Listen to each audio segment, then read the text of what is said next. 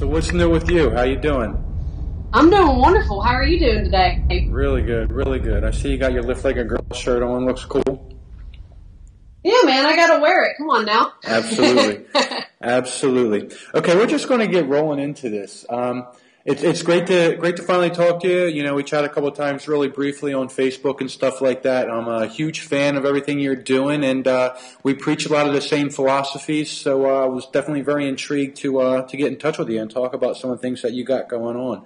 So for anybody that doesn't know who you are, that's connected with me, give a brief introduction. Nia Shanks right here. Everybody, this is Matt Wichlinski. Go ahead and talk about yourself for a second, what you're doing, where you're at, and all that good stuff. My name is Nia Shanks. I run niashanks.com, and I'm also a co-founder of the group Girls Gone Strong. We actually just launched our website last week, which is absolutely awesome. I'm a personal trainer. I'm also a writer, and I've been doing this for going on about 10 years now. And I just write a lot of articles for my websites through Girls Gone Strong, and just trying to help women achieve their goals through what I call no-nonsense strength training and nutrition information. Awesome. Now, you train girls exclusively, or you have guys too, or? No, actually, at first, when I first started training a long time ago, most of my clients were men. But here lately, it's been primarily women, especially when I do online consulting. It's usually women that come and work with me. But I have worked with men in the past, quite a bit, actually. Excellent. And where are you located now? Right now, I'm in Western Kentucky for right now, but that'll change soon. For right now. So, okay, you're planning on moving. Cool. All right. So, what other websites have you written for? Or do you write for now? Because you got the Girls Going Strong, and you know your personal website. And have you done? I think I've seen you on like bodybuilding.com. What else are you writing for? Where are you at? Usually, I've been doing a few guest posts lately for other people's websites. Yeah, I've been on bodybuilding.com. I wrote for, I want to say it was Muscle and Strength, Experience Life, their Contributors Corner. Okay. And a few other ones I'd have to look. It's listed on my website. But. Right on. Excellent. Excellent. Okay. So you've been training for a long time. How long have you been training clients or athletes? I've been strength training other people for about 10 years now. And yourself personally? I've been heavily involved seriously in strength training since I was about 16. So, about 15, 16, about 12 years. Dating yourself a little bit. Okay, cool. I'm 27 at school. What got you into it? You were a teenager and you got into it. Were you playing sports in high school, or what got you involved with like strength training, fitness, shit like that? Well, actually, I fell into it pretty naturally because my mom has been in the fitness industry ever since she was 18 years old. And so she was actually the first female personal trainer in our hometown. And so I basically just fell into it real easy with her. Growing up, I was heavily into sports, but as I got a little older, I got out of organized sports. I used to play basketball a lot, but I got into more individual things like, it's funny to say, but like aggressive rollerblading stuff. I mean, we had ramps and rails and just weird stuff like that. And then it was more just the individual stuff, martial arts for a period of time, and just like kind of doing stuff on my own. And so naturally fell into weightlifting and challenging myself that way. Cool. So it was kind of easy for you because it was already instilled in you from childhood. You played sports and you realized the importance of it. Growing up, it was from your mother, your family. It was always around you. What about for people that aren't necessarily in that situation? Maybe they didn't play sports. Is there any advice that you might have how to get them to transition a little bit more to like a healthier lifestyle or strength training or anything like that? Well, I think a big part of it, and something I stress with my clients, is you have to find a way to make it fun. If they just look at coming to the gym or lifting as another chore, just something else they have to check off their to-do list, they're going to hate it. They're going to dread doing it. They're not going to look forward to it. And more than likely, they're not going to be consistent. So I tell people to try, for one, to set goals that get them motivated and excited. And, for different people, that can mean different things. Some people may want to try to deadlift twice their body weight or be able to perform their first body weight chin up or learn how to do kettlebell exercises, whatever it is.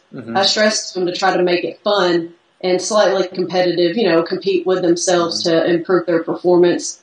And even with cardio a lot lately, people think they have to get on a treadmill or a machine for hours at a time. And I try to encourage people, hey, you can get that type of physical activity without doing structured cardio. Right.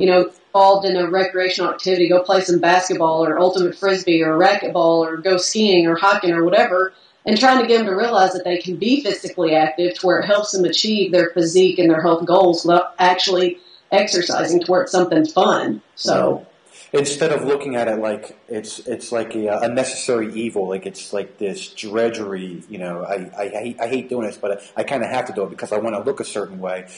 Try and incorporate it into a lifestyle that makes it fun and engaging, and that's what I've said a long time, is you got to find that consistency, and if you don't enjoy it, you're not having fun, there's no way you're going to incorporate it into a lifestyle. It's just always going to be like this thing that you hate doing, and then that's going to build up like this internal stress.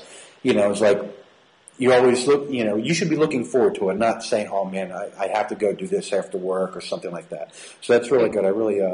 I love that philosophy. So let's go back to your Girls Gone Strong. You have an awesome group of people that you're associated with. Tell me a little bit about that. Well, actually, we all kind of came together on a whim a few years ago. Julia Ladusky was competing in a powerlifting competition near Cincinnati, Covington, Kentucky. And on a whim, we all just kind of said, hey, let's meet up, because a lot of us lived in Kentucky at the time. And so we all just kind of got together, many of us meeting in person for the first time, and it just was an instant, incredible connection between all of us. And that's really what snowballed and kickstarted everything and got us to where we are today. Cool. Now, who are some of the other girls? You've got Julia Ladusky, you got Nagar Fununi? Mm-hmm. Yeah, Really? And she's RKC, and I've seen her do some incredible things. I'm talking snatching big kettlebells, heavy get-ups, all kinds of really cool stuff that, they're starting to get a little bit more popular now, but, still I think you guys are battling, that like traditional cardio thing, and, that I don't want to say it's negative. As long as people are doing something, it's better than nothing. But I think what you guys are doing is really, emphasizing Girls Gone Strong. It really makes a huge statement. So that's something phenomenal there. Now, I wanted to talk something about your accomplishments. What achievements or accomplishments have you had in like the strength and fitness industry? As far as have you done any like powerlifting meets or anything like that? Individual achievements that you might have had? Actually, back in 2009, kind of on a whim, I was going to the University of Louisville at the time, and there was a Southern Powerlifting Federation meet right in my area, and I was like, well, man, I'll get in there and just try it. Uh-huh. And I'd never done one. I didn't know anything about them, and I ended up doing a push-pull. But I set the record for my division. At that point, I weighed in at about 120 pounds, and I bench pressed 145 and deadlifted 300. That was the first time I'd ever pulled 300 pounds was in a competition, so that was pretty fun. Awesome. It was exciting. And what record was that? State, national, world, what? It was their world record for that division in the push-pull. At about 120 pounds, you benched over about 145 and pulled 300 off the ground. It's pretty amazing. Congratulations. Yeah. I think I should have got the record for the slowest bench press. If you see that video, it is like the slowest bench press ever. I swear it takes probably 10 seconds to come up. Longest 10 seconds of your life. Longest 10 seconds ever. But hey, a grinder, you got it up, you got it done. Good job. Definitely. So what is what's the philosophy behind your training? You're at a point now, you're with Girls Gone Strong, and you've got different programs. Your website is Beautiful Badass? And now my website, it's niashanks.com. Nia Shanks. So what's Beautiful Badass all about? Beautiful Badass, well, it's actually it's a product, but it's also kind of a state of mind or a status that people can have. It's just about being proud of who you are, not trying to be somebody else, not trying to look like somebody else. It's about becoming the best you can and doing that through whatever strength training means you prefer. If it's heavy barbell lifts or body weight training or whatever, it's more of an attitude that I like to tell people. And you can go about that in just any number of ways, basically what suits your personality.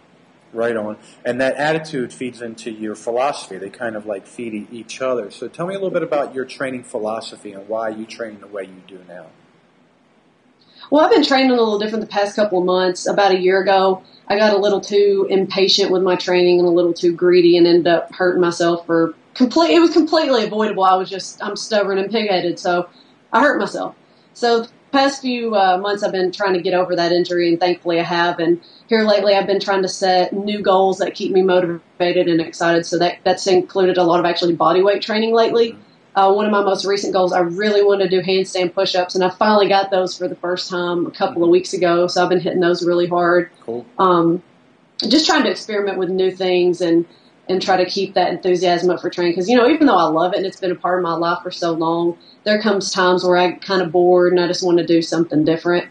But, as long as I know I have a balanced program, including the important movements, some type of squat, some type of deadlift, and then the pushes and pulls. As long as I know things are balanced and I know how to do that now, without a written program since I've been doing it for so long, as long as I know I keep things balanced, I'm trying to right now more than anything just kind of have fun. Because I've just been in a little bit of a rut. So still training hard, but having fun. And it's not structured. It's more kind of auto-regulation, if you want to give it a title. Right on. Now, that's definitely a big key is, you learn from your mistakes, and all of us get a little impatient. We're like, oh, I saw all these results, my first couple months, and it kind of slowed down a little bit. It's just the nature of the beast. But then we want to speed things up, and usually there's no warning. Like, you're going good, and all of a sudden, blam, there goes something. Either your hip or your knee or, something just goes. So that's something very important. Stick to the plan, and don't let yourself get too carried away, and try to avoid those injuries. Cool, man. So, yeah, that's awesome stuff. Now, what coaches have influenced you over the years? Like, who's helped you kind of gain, coaches or other athletes or just people in your life might have influenced, what you're doing now? Man, I'm going to preface this right now saying I'm going to leave some people out, and I'm going to feel so bad about that. So if I forget to say, hey, please, God, don't come attack me. There's been just a ton. You're not going to get everybody. Like Tony Gentilcore, I started reading his when he was back on the Boston Herald website or whatever years ago, following him, Mike Robertson. I'm sorry, I missed it. Who was that? I'm sorry. I missed it. Tony Gentilcore, Eric Cressy, Mike Robertson, Brooks Kubik. I learned a lot from him with his books. Dinosaur Training is definitely a must-read by anyone who likes to hit the iron. Yeah, for sure. Yeah, I've got a couple of his books. Excellent stuff. Oh, man, I'm blanking out. I mean, all types of oh, man, I'm blanking out right now. But no, that's just the way it is. It's over the years, I think, you get involved with whether it's powerlifting or, you get involved with your sport, and then you learn so much from different coaches. You said you played basketball? Growing up, yeah, that was my main sport when I was a little kid up until I got in a car wreck when I was 13 and broke a growth plate in my ankle, so that kind of ended that for a while. Just never got back into it. And then down where you're in Kentucky, I don't know how long you've been there. So who's the Tennessee coach, Pat Summitt, I think? Pat Summitt. Yeah, I'm from Tennessee, so Yeah, like it might be a little bit of a fight for you, but there's definitely a lot of people out there that are putting out amazing information, and whether it's male or female, there's tons to learn from. So tell me a little bit about how, like you say, you're going through some changes now. You're really involved with body weight training, which is extremely popular and for good reason. But how has your training evolved from 10 years ago, 5 years ago, to what you're doing now? What have been some of the things that have sparked changes for you? A lot of it was just reaching certain milestones. I'd set a goal, and which the one goal I haven't reached yet, which is how I hurt myself. I was trying to hurry and get that triple body weight deadlift. I wanted that so bad, and like I said, I got greedy, and that's how I hurt myself. But I'll come back to that one later. But I just been setting milestones, and a lot of them included just really heavy lifting. Finally got a 1.5 body weight back squat recently, and then after I got that, I was kind of burned out on it. And most of my past, especially the past 5 years, has been primarily towards just pure strength. Just how much overhead press, how much can I bench, how much can I squat, how much can I deadlift. And the past couple of months has been more just, I've gotten away from some of the traditional barbell stuff. Like I said, I've been doing more body weight, tons of chin-ups, handstands, advanced push-ups, inverted rows, and also trying to do single leg squats. But I'm still doing back squats and deadlifts and stuff, just not as heavy as I used to do. So I'm kind of taking a different track of giving my body a break from, because I was, as a coach, I know what I'm supposed to do, but I don't always listen to my own advice. I like to just push hard, and sometimes that leads to burnout. So, well, that's one of the things. We're our own biggest critics, so sometimes we want to push so damn hard that sometimes it's to our detriment. But something that I've noticed for you, it doesn't seem that you're ever really trying to train to look a certain way, but it's more performance based. So, what are some like you brought up, there was a time you wanted to squat a certain amount of weight or deadlift a certain amount of weight. But what is it that you think would inspire some of these other people. Like you get these women that are like, I just want to lose a little bit right here. You see, it's a little jiggly. I just want to lose some of that. You know, how can you get them from getting that kind of philosophy or ideology in their head? You're not just going to lose like fat right here off your arm. You've got to train your body. So what are some of the things with these people that you've met, your clients, and the people that you've worked with over the years to get them to be a little bit more performance-based and not just think about losing, you know, a spare tire or, you know, or just fitting in a dress?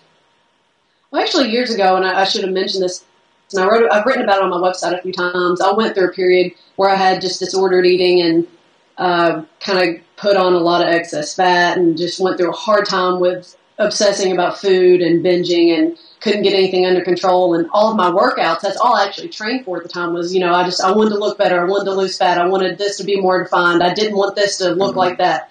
So actually for, you know, years, I went through a period where all my workouts were driven by just trying to burn calories and just trying to look better. Well, when I finally started to change things, because I was just so deep in a hole and I knew I had to get out of those disordered eating patterns and all that, that's when I started to say, you know, hey, what do I need to do? I know I need to do something different. I can't keep doing the same thing or I'll have the same crap going on.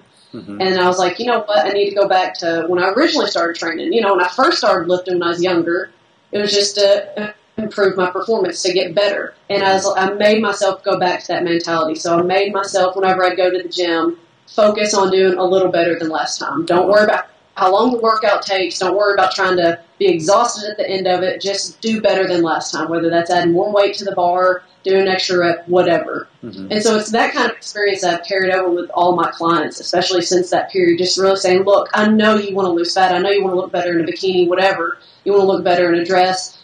But I stress them. I just, you know, they're paying me, so usually they listen, you know. Say, what we're going to do, we're going to focus on your performance. Let's set some goals that get you excited, that get you motivated to come back to the gym. And all you focus on every workout is just doing a little better and getting closer to those goals. And then once they start, you know, especially with women, if they haven't seriously lifted before, after a couple weeks, I noticed that they just get so excited once they're able to do like push-ups or chin-ups, things they didn't know they could do. That motivation just kind of builds on itself and snowballs to where that's all they think about. And they come to the gym like, man, let's do this. I'm ready. I'm going to kill this today. Right, exactly.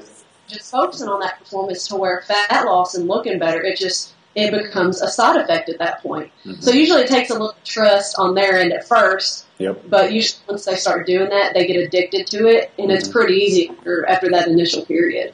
Yeah, I think we get a lot of resistance from people right off the bat. You know, it's these crazy myths. You know, they think as soon as they touch any kind of weight, they're going to get big and bulky. Like they're just going to wake up in the morning and then their arms are going to be all swelled up. Like it just doesn't happen like that. So we're constantly fighting this battle. But I think the bigger issue is the fact that they're just finding like excuses to not do things that might be hard or that they might not be good at. Most people can't go to a trainer and just start banging out pull-ups right away. It's something it's hard to do, and just getting that first pull-up is a milestone for most people. So now they start getting closer and closer to these things, and they see, you know, the things that you're doing and what your friends are doing. They see heavy kettlebell presses, they see handstand push-ups, and then they kind of want to start emulating that because they say, oh man, well if they're you know swinging at 24 kilo bell around or something, and they're not massive chicks, it's obviously not going to do that to me.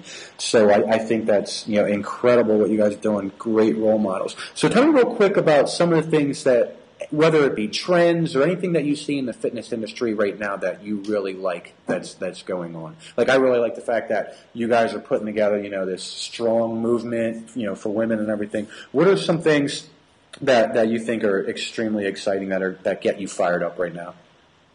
Well, I think one of the trends, like you mentioned, is a lot of these women seeing that they can challenge themselves physically, whether it's with barbells or flipping tires or pulling heavy sleds or running hill sprints. Mm-hmm. It seems to be that a lot of these women are actually starting to be more open to doing those sorts of things because of, there's a lot of different movements out there like Girls Gone Strong or even, things like CrossFit have shown that you can lift weights or do something more than just jogging 5 miles and actually look awesome and enjoy it. So it's just seeing more women being open to this concept of strength training in whatever form, whatever tools you want to use, mm-hmm. body weight, kettlebells, what have you.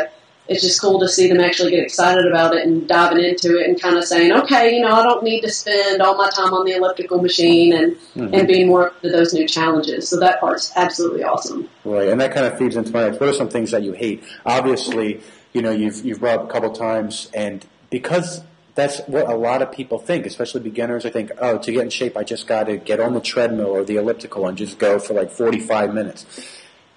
There might be some merit to that for some people, but it's just not my cup of tea. I'd rather watch a chicken roast for an hour than sit on the elliptical and spin my wheels like a hamster. It's just not my bag. But what are some things that you just hate right now? Anything that you think is probably more detrimental than helpful? Well, one of the things I think is super frustrating is a lot of women, they still hear this old mentality that, hey, don't lift anything heavier than a 5-pound weight, just do lots of cardio, eat really low calories.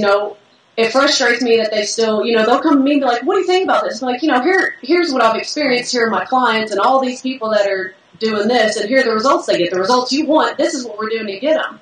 Mm-hmm. But they're still too leery because of what they've heard for years and years and years and what they still read in some magazines and even online. Mm-hmm. They don't quite jump into that yet. So they're in the same rut there and they don't get results. And it's frustrating because I'm like, you asked me, I'm telling you, here's what you do. Right. You like how I look, you like how my clients look.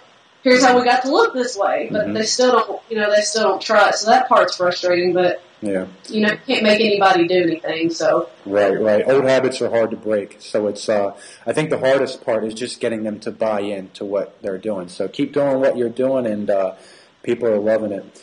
So let's talk. I can add one more thing to that actually. There's one more thing that's kind of frustrating me is people thinking they have to constantly make themselves. Brad Peelin has the best quote, but I don't want to say it because I don't want to misquote him. It's essentially something like, he's tired of this people thinking obsession is health and fatigue is a virtue. And basically that mentality that if you're not constantly punishing yourself with nutrition or training, that you're not dedicated or you're not doing it right. Mm-hmm. I want people to realize that, you don't have to revolve your life around how you eat. You don't have to revolve your life around working out. It's actually pretty simple. Mm-hmm. And if you do it right and keep it simple, it's not going to take up much of your time. Uh-huh. And that just seems to baffle people. Right. But that's something else that's kind of bothers me. Is people are like, oh, you only train 3 days a week. You're not hardcore. I'm like, dude, I get the results I want. Why do you care? Yeah, it's you're right. What you say is the minimal effective dose, right? There's a lot of people that talk about that, and not everyone buys into it. It's this whole maximal approach instead of optimal. It's like, how much can I do? How many reps can I do in 20 minutes? How much can I squeeze into my day, as opposed to training a little bit smarter and focus on recovery, focus on quality nutrition, but not being overly obsessed about it. Those obsessive behaviors aren't making you more healthy. It's just actually probably creating even more stress in your life and your environment than it needs to be. So yeah, it's about trying to find that optimal, doing as much that you need to do to create positive results, but not so much that you're actually going up the hill and then back down the other side because you're actually beating yourself up much more than necessary.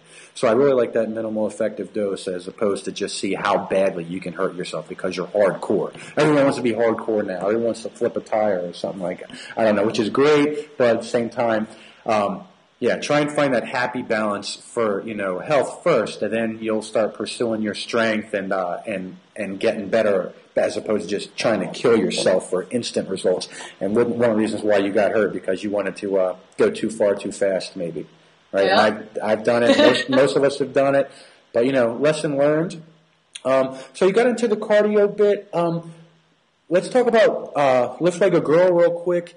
Tell us again why this is important and why it's important to you, and you felt inspired and motivated to put this program out there.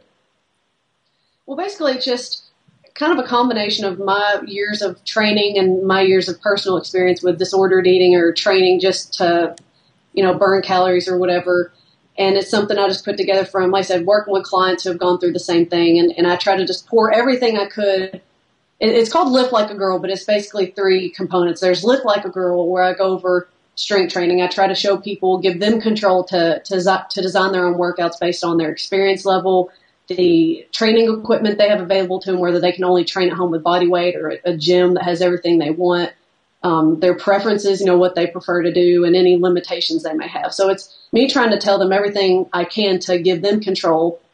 And I give some workout templates where they can just plug things in that's going to work for them, and just explain to them the importance of things like deloading and sets, reps, volume, and a balance program, all that stuff. So it's just trying to give them control so they can tailor it to their lifestyle, all that stuff. And then there's Eat Like a Girl, where I discuss nutrition principles that I call simple and stress-free, and showing people how to adopt eating patterns and eating habits that work for them. It's not saying you have to eat 5 to 6 small meals a day. And at the same time, it's not saying you have to do what's really popular now, intermittent fasting.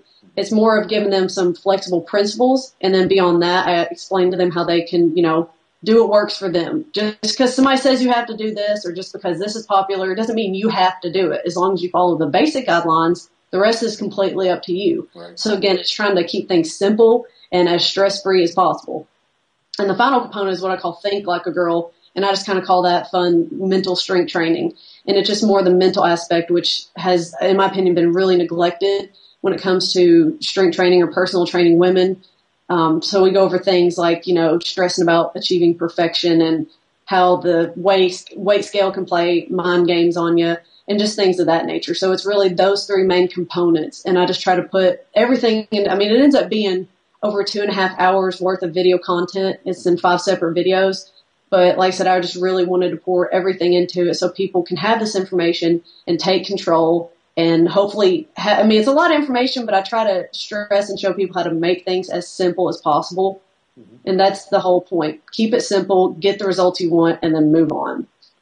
I really like how you've stressed how you have principles that work for basically, everybody, but things are going to change. So they don't have to think for themselves because it's laid out for them, but yet they're going to put things into their own lifestyle. And they're going to revolve their training around their lifestyle, not their lifestyle around the training.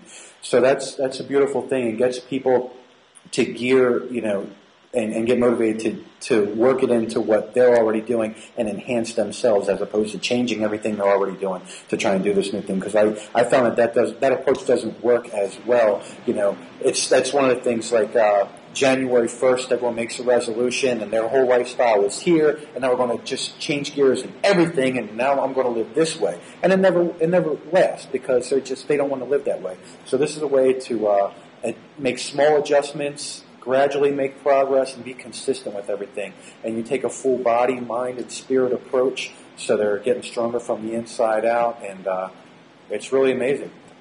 Well, it's hard to. What's Go that? ahead. I say because it's really hard to give people some kind of cookie cutter approach, because I can't tell somebody, hey, you're going to go to the gym 4 days a week, if that's really impractical for them. If they know it's going to be a struggle, 3 days a week is better for them. I say you can only get to the gym 3 days a week, or that's all you want to get to the gym. Here's what you do. And just like with nutrition, I wish there was one thing that worked for everybody, because it'd be so much simpler. But the truth is everybody is different. And when you try to force people to do something that they don't like or that doesn't work for their personality or lifestyle, well, then they usually just end up frustrated and quit. And, I want to help people succeed. That is my main goal, to help them simplify things, get their life back, and not constantly be stressing over food or training, and just, making it fit into their life and not forcing it the other way around. Right on. Simple and effective. That's how people get shit done. All right. I don't want to take up too much of your time. It was amazing talking to you. You're a winner. You're a total leader. And we need you, so thank you. Tell people real quick how they can get a hold of you and how they can grab their copy of Lift Like a Girl. If they want to, they can go to liftlikeagirlguide.com or go to my website at niashanks.com. Either one will get you there. I'll put links when I put this video up, so thank you so much, and I hope to talk to you soon, Nia. Thank you very much. All right, have a good one. Thank you.